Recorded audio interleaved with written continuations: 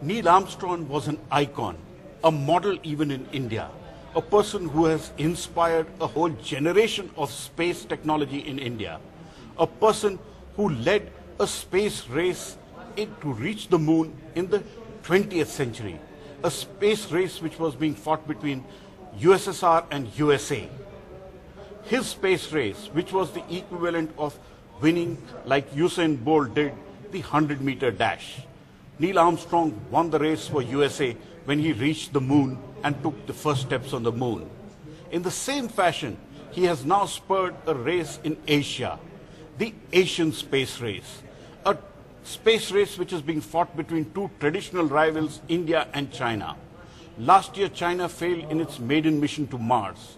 Soon after, India has now announced a mission to Mars, which will go up next year. If that happens, India would take a lead over China, at least in going to Mars.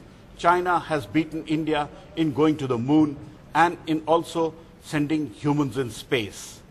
India also has plans of sending humans in space. A 12,500 crore project has been submitted by the Indian Space Research Organization, essentially having been spurred and inspired by what Neil Armstrong did several decades ago.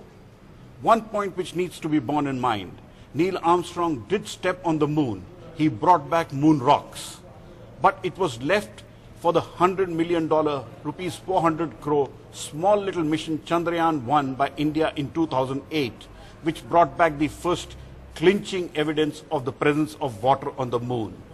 In a way, the legacy of Neil Armstrong is going to live on and spur many generations of space scientists. And Indians are no different. Indians look at him as a role model, and Indians are being spurred in a race to space, a race between India and China. India's #1 news app just got even better. Download NDTV's new app, fully optimized for retina display, full screen view, faster response time, and Sudoku. NDTV's new iPad app. Download now.